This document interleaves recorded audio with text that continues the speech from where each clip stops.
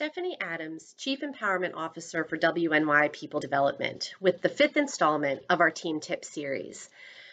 To be perfectly honest, I wasn't planning to do a video this week.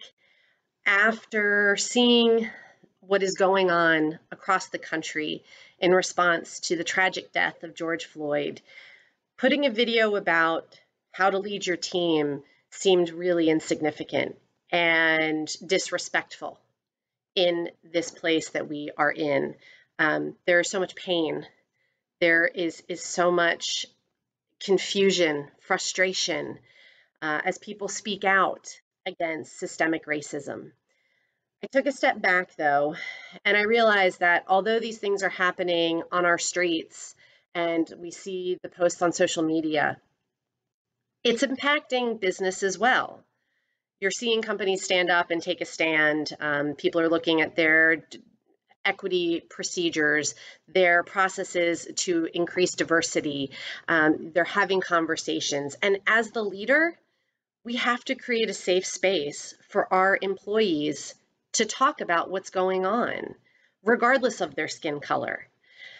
So the team tip for today is to help you create that safe space.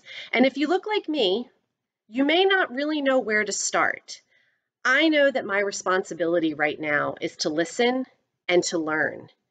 And it's not about going to one of my friends of color and ask them to explain what's going on. It is my responsibility to listen and learn. So the team tip for today is to create a book club discussion around systemic racism for your team. This can be a voluntary option. It could be lunchtime discussion, but select a book that talks about the history, the impact. What does it look like in America today to be a person of color? We need to do better within our companies, within ourselves. We have to confront who we are. We have to acknowledge our implicit biases that we carry with us every day.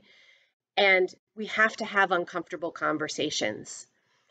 And I can pretty much guarantee that the people that are currently on your team at the office, even if they're not talking about what's going on, they're feeling it. And they may be feeling it for a lot of different ways.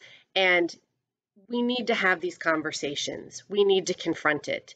So I'm going to list some books that have been suggested by friends of mine and other researchers and experts within the field that may be a good starting point.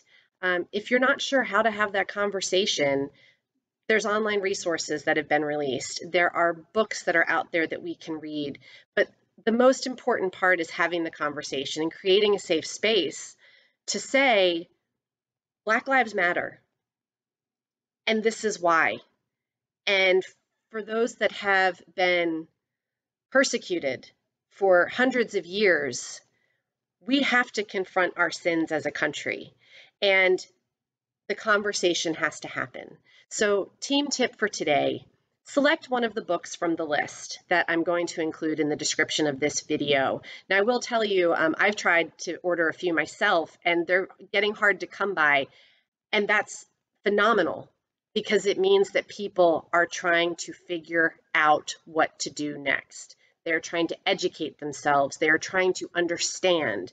And when we have understanding, we can move forward to make change. So take a look at the books that are listed, select one, find out who on your team would like to be a part of this book discussion. I have a feeling in the environment that we're in, you're going to get a lot of takers. And that's where it starts. It starts about talking about tough conversations and putting them out in the open, being honest about our feelings. So team tip, bring it together, talk about systemic racism, and start talking about ways that your company can start to be the change. Why not you?